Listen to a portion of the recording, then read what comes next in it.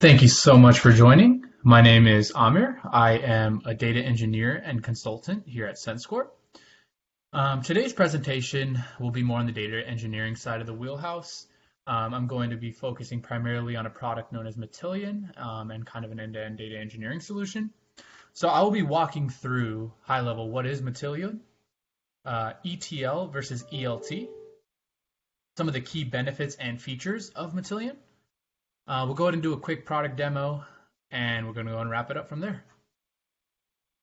Let's go ahead and get started. The first thing is, what is Matillion ETL? So Matillion ETL is an ETL/ELT tool built specifically for cloud data warehouse platforms, which includes AWS Redshift, Google BigQuery, and Snowflake.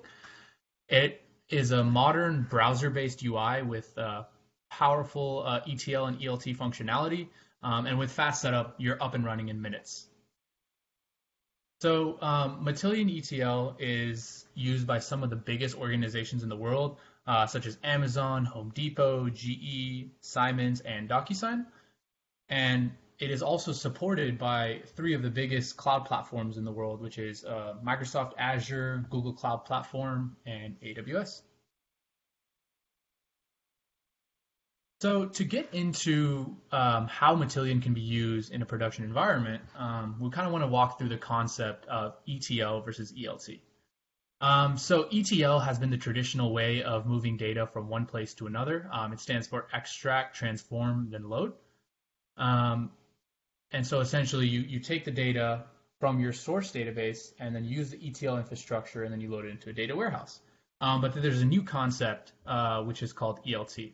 And so essentially what the difference between these two, this modern ELT concept is from ETL is that the main thing is where you process the transformations, right?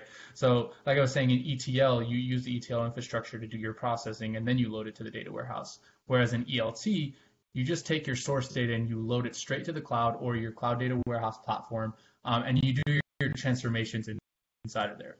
So the main key benefits of that is that the first thing is performance. So performance for these massively parallel processing data platforms such as Redshift, Google BigQuery, and Snowflake, they've actually been designed and optimized for this new kind of modern ELT methodology.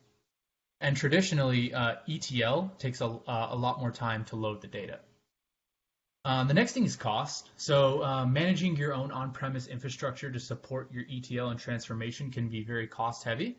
But if you push those costs to the cloud, it's it could be a lot cheaper depending on how you set up your infrastructure. And then lastly, the cloud, right? So cost, performance, a lot of this stuff ties into just it being a cloud product, right? And so you get to leverage the power of the cloud. And what I mean by that is the cloud allows you to be scalable, it allows you to be agile with your infrastructure and how you're moving data from one place to another, so you can meet your data needs as you want with essentially a push of a button. So the key benefits that I found with Matillion, there's a lot more that I will kind of walk through when we get into the demo, but I kind of wanted to break them down into the four main, points. So the first one is simplicity, right? So simplicity with Matillion, it has an intuitive UI, and its approach to data transformation makes complex tasks very simple.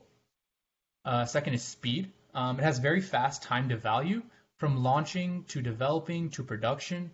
Sequentially, this can move a lot faster when you're working with a tool like Matillion, just because you have your data in the cloud and you can just start developing. And I'll go and walk through some of the features that make it so fast. The third is scale. Right? So it's built to take advantage of the powers and features of Redshift, Snowflake, and BigQuery and the cloud. And then lastly, savings, right? So Matillion allows you to have pay as you go with no long-term commitments, but it also gives you the flexibility of kind of getting into that contract-based payment option. So that way, if you want to go down that route, you're able to have that as well. So a lot of flexibility in payments, but also like a pay as you go, if that makes more sense for your organization. All right, so let's go ahead and just hop right into the demo. So I wanted to show you guys Matillion in action, right? But I wanted to show it to you in an end-to-end data engineering solution. But some of these, like kind of before I do that, I wanted to break down some of the cloud components that are used in this demo, just in case um, anybody watching this video has not actually used any of these products. So the first one I'm going to break down is S3. So S3 stands for Amazon Simple Storage Service.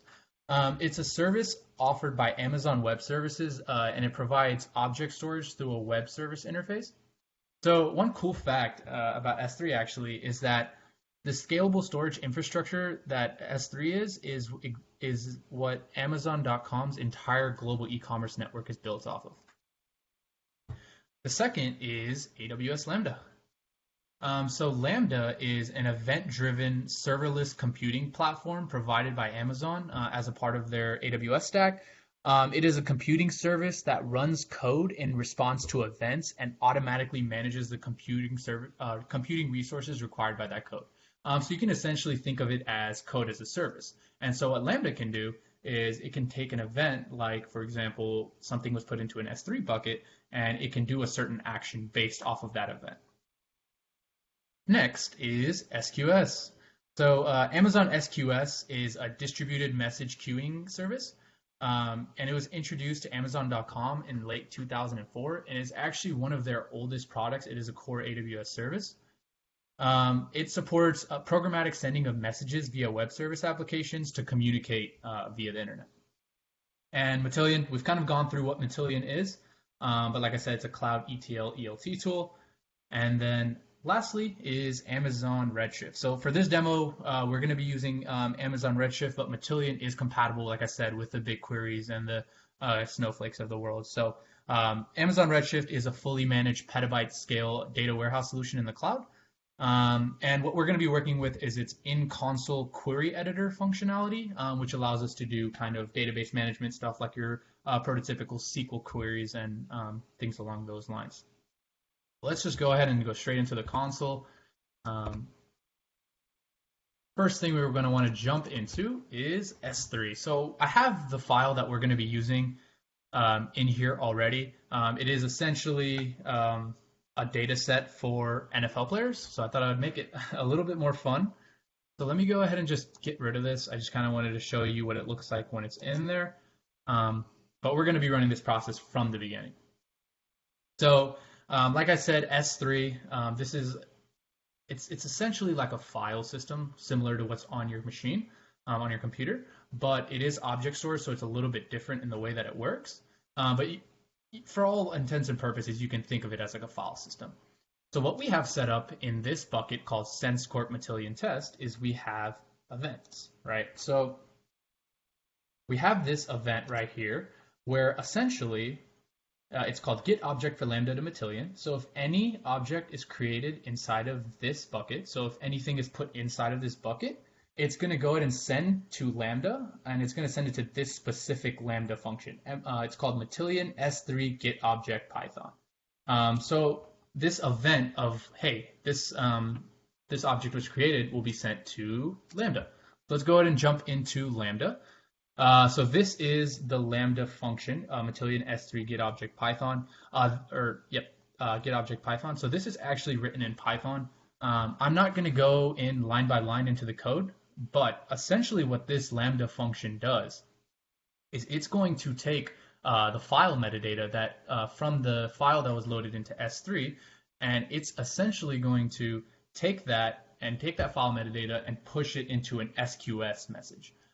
So it's going to take like a file name and other things, and it's going to pass it to this queue, SC Matillion SQS1. So let's go ahead and jump into SQS so we can see that queue. Perfect. So this is the queue here. Not too fancy, but so essentially what this queue is going to do is it's going to have a bunch of messages depending on if you load a bunch of files at once. It'll have a queue so it can load those files one by one. And so that's the reason we have this queue. So the queue essentially is going to get that file information from S3 and give it to Matillion. Well, how is it going to do that, right? So that's one of the cool features of Matillion. And I'll go ahead and jump into the Matillion console. So in Matillion, we have something known as SQS configurations, and so we have a listener. So this job is going to be listening for this specific queue, the same queue that we have in SQS, and it's going to be listening for any messages that go inside there. And depending on that message, it'll know what file to load from S3. So before I kind of break down this solution, I wanted to just go into the console of Matillion and kind of break down kind of the major components of Matillion. So Matillion right here is like on the left-hand side is typically what you see in a lot of development or IDE platforms. It's kind of it's a project or job directory where you have all your solutions and other things, and so you can traverse through this as needed. We're going to be working with the load S3 to Redshift as a demo. So yeah, this is where you would traverse through any projects that you have. And then the next thing is components. So components are essentially kind of drag and drop. Components are drag and drop things that you can put into Matillion, and it can do certain functionalities for you. So you can work with AWS components, you can work with GCP components, you can actually work with CRM and ERP platforms like SAP and Dynamics, and pull data from there to load into your data warehouse. You can have some more custom ETL, ELT with Bash and or Python, depending on how you want to work. You can do transformations or anything regarding that. And then also you can kind of manage your environments in here. You can have a test, dev, and production environments to manage any of the development that you're doing in there. And then over here is the properties section. So properties. So what are properties? That's a really important thing in Matillion. So properties are essentially the parameters that you're going to be used to fill out one of these tasks, right? So whenever you drag and drop a component into here, there's certain fields that you need to fill out so it knows what to do. So for example, we have, what's the table name going to be called in Redshift? Right now we have it to where if the table is available in Redshift, it'll create it. Or, sorry, if the table's already in Redshift, it's not going to create it. But if it's not there, then it will create the table, and it has the table metadata just in case the table is not there. So just basic parameters that you need to fill out to create that table. And then also to load into Redshift, we have, as you can see here, we have the S3 location, and then this file to load is actually a variable that we're using from the queue, the listening that we're doing from the queue, and that's going to tell us, oh, this file was dropped in here, now it's time to load this exact file. And we also have some of the more data-related traditional things that you have to fill out for the file type. So it's a CSV, what's the delimiter, any kind of date, time formatting, header rows, just kind of very basic things that you have to do in any CSV loading. And then over here is kind of our running or kind of like in progress job. So right now we don't have anything running, but it'll kind of break down any errors you run into or if it was a successful run, etc. And over here is the admin menu. So the admin menu, we have a bunch of features and functionalities that allow you to do, ETL updates, SSL, database drivers, auditing, things along those lines. So just to kind of highlight some of those key features that I went over, to summarize some of those key features, the Matillion console allows you to build sophisticated and powerful ETL and ELT jobs. It has live feedback, validation, data preview in tool as you build your ETL and ELT jobs. And one of my favorite features of this product is build jobs together in disparate locations similar to Google Docs.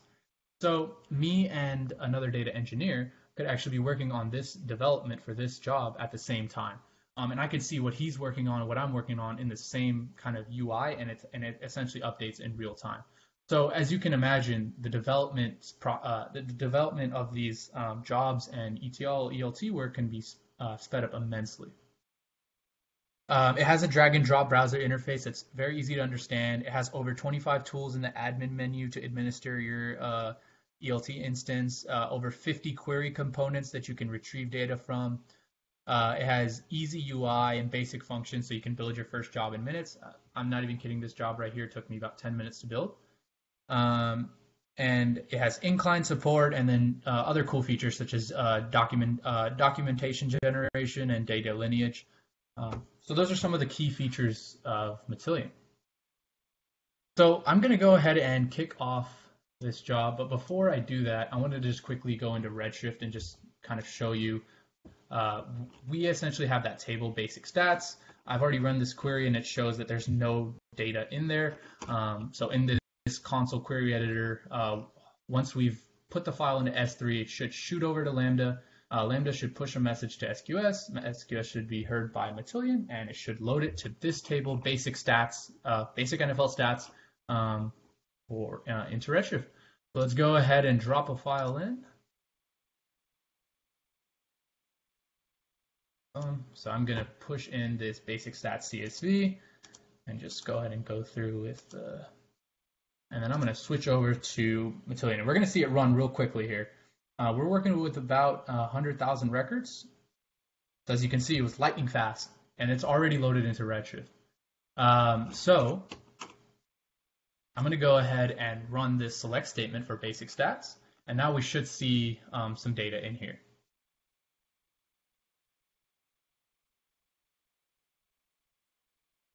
Perfect. As you can see, we have the NFL player data loaded into this database, and now it's ready to be ingested. So in conclusion, Matillion can be a tool to expedite your process to modern data analytics by using a modern data ingestion process. And it allows for self-service analytics with tools such as Tableau and Power BI. Furthermore, the simplistic UI and the performance optimized ELT methodology, along with the cost, agility, and scalability of the cloud, makes Matillion a great product and a value add for organizations going forward. I really enjoyed working with Matillion. I think it's a great tool. And if you have any questions regarding Matillion or any other cloud offerings in AWS, GCP, and or Azure, please feel free to reach out to us here at Sense Corp. Thank you so much, and have a good one. Bye-bye.